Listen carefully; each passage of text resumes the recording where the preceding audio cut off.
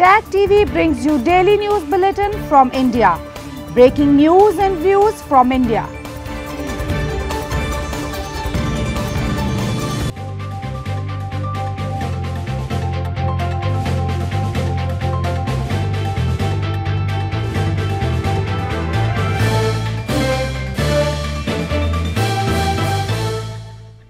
Good evening, welcome to South Asia Newsline. I'm Yeshi Chansom. Here are the top stories we are tracking for you on Monday, the 27th of April. Indian Prime Minister interacts with Chief Ministers on COVID-19 situation, lauds joint efforts. Taliban accuses Afghan government for impeding peace efforts.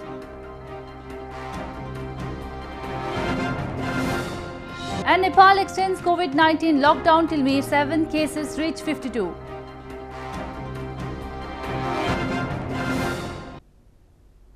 And now for all the details. With India entering final week of its second phase of nationwide coronavirus lockdown, Prime Minister Narendra Modi on Monday reviewed the situation across the country while interacting with chief ministers in a video conference. Prime Minister Modi also sought suggestions from the ministers on further extending the lockdown based on the current situation in their respective provinces. As India on Monday entered final week of its second phase of nationwide lockdown, Prime Minister Narendra Modi interacted with chief ministers of several provinces via video conference and discussed the situation in their respective provinces. Prime Minister Modi during the meeting lauded the ministers for their efforts in the collective fight against coronavirus pandemic and told them that a policy needs to be drawn to exit the lockdown. Most provincial governments favoured continuation of strict lockdown measures in the red zones. Some provinces confirmed they will continue the lockdown with relaxation in economic activities. तो lockdown समाप्त होने का उन्होंने शब्द इस्तेमाल नहीं किया. कुछ राज्यों ने क्लियरली ये कहा कि ये रेल ट्रैवल और एयर ट्रैवल नहीं होना चाहिए, गुजरात खास करके. India on Monday confirmed 27,892 coronavirus cases, out of which 20,835 COVID-19 cases across the country are active, while 6,184 people have been cured. So far, 872 people have lost their lives due to the deadly virus. With the spike in COVID-19 cases, majority of the Indian provinces are expected to extend the ongoing lockdown, which is due to end on May 3rd. 3 terrorists were neutralized by security forces in an encounter in Kulgam district of India's Jammu and Kashmir on Monday. The encounter comes after 2 terrorists were gunned down in a similar encounter in Pulwama district over the weekend. Security forces neutralized 3 terrorists during an encounter in Kulgam district of the Union Territory of India's Jammu and Kashmir on Monday. Based on specific inputs, a search operation was launched in Lower Munda area in Kulgam, during which the terrorists opened fire on a joint team of army, police and paramilitary forces. The terrorists were reportedly gunned down in retaliatory fire. Search operations were still underway in the area till the last reports came in. The encounter comes after 2 terrorists and one of their associates were killed in a similar encounter in Pulwama district of Jammu and Kashmir on Saturday. The Kashmir Valley is currently under a shutdown after Indian Prime Minister Narendra Modi ordered a nationwide lockdown till May 3rd to prevent the spread of the coronavirus. Moving on to news from Pakistan. Fears over health and restrictions on movement have forced many Pakistanis to observe the holy fasting month of Ramadan in a subdued fashion. Celebrations to break the fast each day are now restricted to homes with only immediate family members. Coronavirus infection fears and a lockdown have forced many Pakistanis to observe the holy fasting month of Ramadan in a subdued fashion. The food traditions of breaking fast are the same as before, but at Samin Zara Abbasi's house, it's only her immediate family that gathered on Saturday for iftar, the meal eaten after a day-long fast. The 20-year-old college student who has been homebound since mid-March when her college closed said that in the past there would be many gatherings, but it has all changed. पहले था कि get together भी हो जाती थी, cousins वगैरह भी इकट्ठे होकर इफ्तारी कर लेते थे, प्रोग्राम बना के हम बाहर भी चले जाते थे, लेकिन इस दफ़ा तो इस तरह का कोई सीन नज़र नहीं आ रहा क्योंकि काफ़ी ज़्यादा हालात हैं, तो जितना बंदा केयर करे घर में रहे उतना ही बेहतर है। The usually bustling city of Karachi was relatively deserted, leaving the locals who were out and about gathering supplies to wonder how this all happened. Queues outside food shops that are still open were long and the few vendors on the streets saw brisk business. क्या हो गया ये हमारे शहर को, इसकी रौनकें कहाँ चली गई, सब तबाह बर्बाद हुआ पड़ा हुआ है। इफ्तार के जगह जगह दस्तरखान लगे हुए होते थे, वो कुछ नज़र नहीं आ रहे भाई। लाखों लोग रोडों पर रोज़ा खोलते थे कि यार हम गरीब आदमी हैं, हमारे घर में मतलब नहीं है कि हम इफ्तारी करवा सकें, हम ये रोडों पर खड़े होकर खोल लेते हैं, यहाँ बहुत अच्छा हो जाता है, वो कुछ भी रौनकें नहीं है। More than 90% of Pakistan's more than 200 million people practice Islam and most of them fast during the holy month. The country has over 13,300 confirmed cases of COVID-19 infections. In news from Afghanistan, amid a prolonged delay in intra-Afghan negotiations, the Taliban has accused the Afghan government of creating hurdles in the way of peace process, saying the US and NATO have also fallen short in implementing the peace agreement signed in February. The Taliban has accused the Afghan government of creating hurdles in the way of the peace process, saying the US and NATO have also fallen short in implementing the peace agreement the group signed with the United States in February. The Taliban, in a statement on Sunday, said the interests of the Afghan government are in the continuation of the war and claimed the government started creating hurdles for the implementation of the peace agreement from the beginning.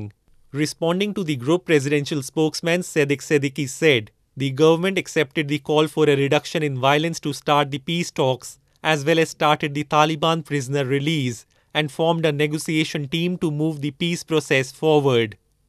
The remarks by the Taliban came in response to international community, including US peace envoy Zalmay Khalilzad, for a humanitarian ceasefire and a reduction in violence during the ongoing holy month of Ramadan. Last week, Afghan President Ashraf Ghani also appealed to the Taliban for a ceasefire, citing the special conditions of the countrywide spread of the coronavirus. However, according to the Interior Ministry, the Taliban instead has intensified attacks across the country. Afghan food vendor Mazia Sikandar is dressed head to toe in a personal protective suit. Instead of dishing out burgers like she used to, Sikandar is now providing hand washing services, spraying people with disinfectant and handing out face masks to residents in capital Kabul.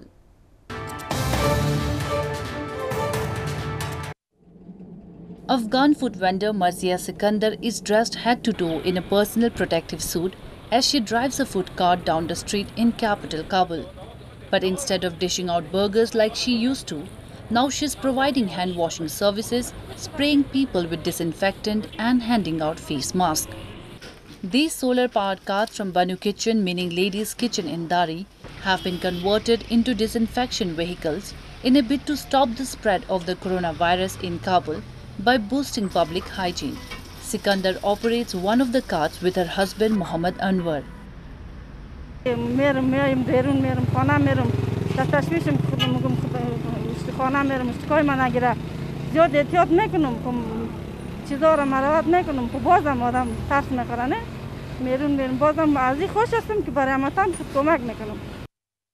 government provided the funds to convert the food carts into these mobile disinfectant vehicles.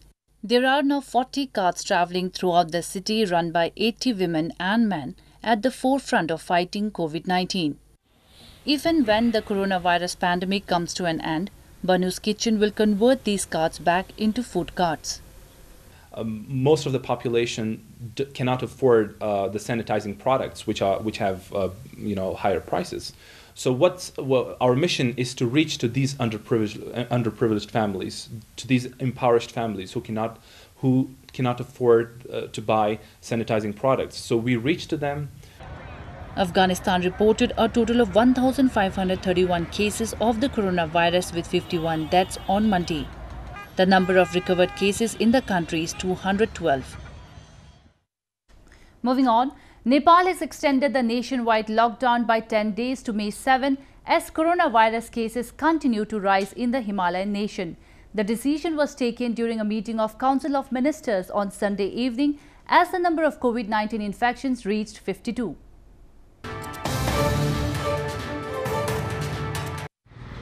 The Nepal government has extended the nationwide lockdown till May 7 to prevent the spread of coronavirus in the country. Nepal's Council of Ministers meeting on Sunday evening decided to extend the ongoing lockdown by 10 days amid rising cases in the Himalayan nation that could risk the spread of COVID-19 pandemic.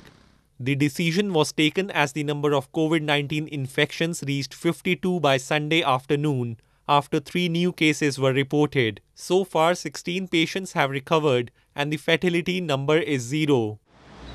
This is the 4th time the government has extended the lockdown, which was imposed on March 24 after the second case of COVID-19 was reported.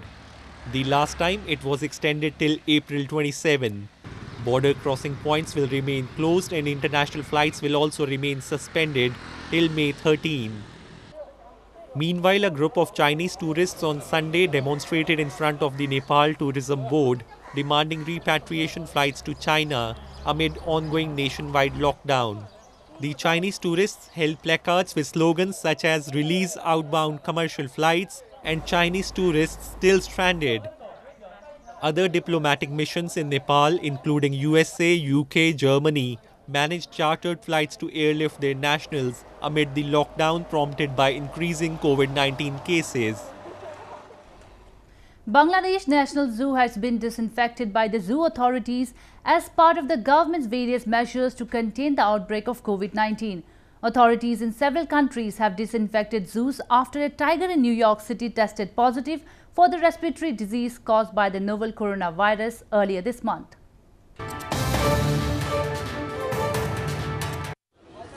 As part of the Bangladeshi government's various measures to contain the outbreak of COVID-19, staff of the Bangladesh National Zoo recently sprayed disinfectant at the zoo.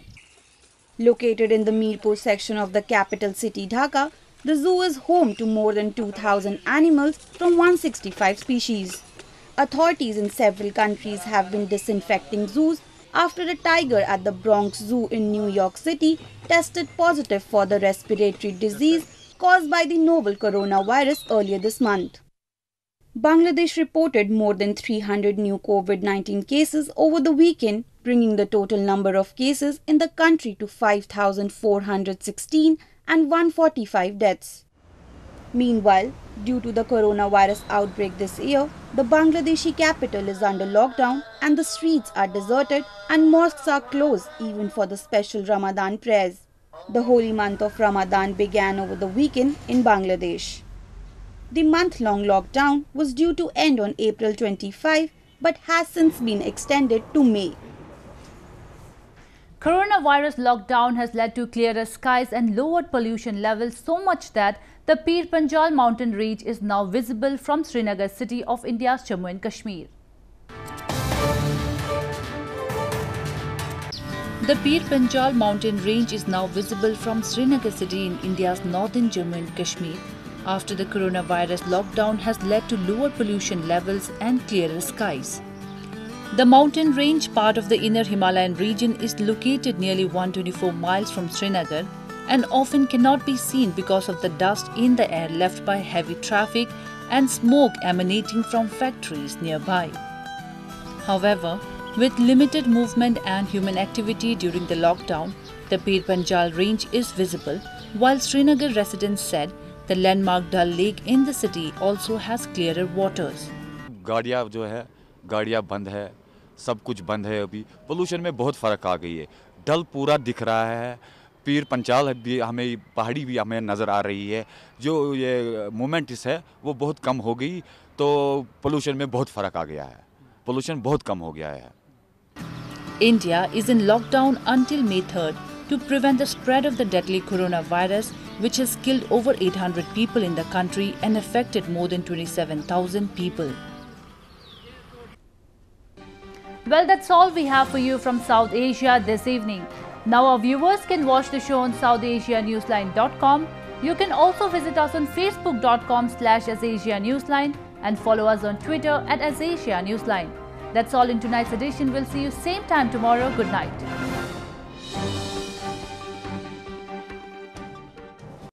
Subscribe Tag TV YouTube channel and press the notification button.